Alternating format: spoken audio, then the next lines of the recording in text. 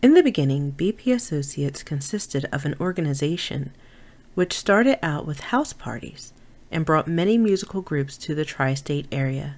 Groups such as Mandrill, War, Larry Graham and Graham Central Station, and our very own Frankie Beverly and Mays.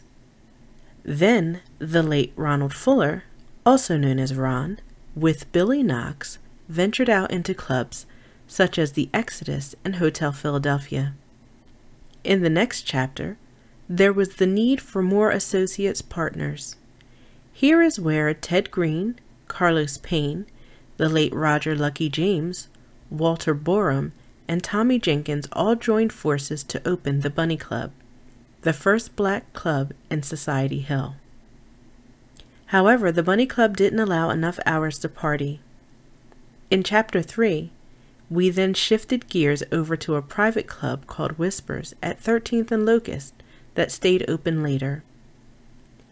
Here, Carlos Payne, Roger Lucky James, Tommy Jenkins, Billy Knox, and Walter Borum brought in Eugene Booby Hargrove to be the manager of the club. We would like to honor and show appreciation, love, and respect for the following, who were very dear to us but are no longer amongst us. Roger Lucky James, who came into this world ready to let the good times flow. He had many accomplishments.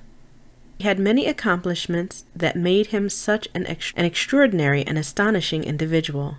Lucky had all kinds of feathers in the hat that he wore. Just to name a few, he was a professional model, and because of his brilliance and style, he won the 1979 Mr. Black Pennsylvania. He was a trustee and a deacon at St. Philip's Baptist Church, and in the early 90s, he served the city council for 23 years. You could find him at the polls and helping senior citizens get the help they needed. One would say he was an angel walking amongst the living.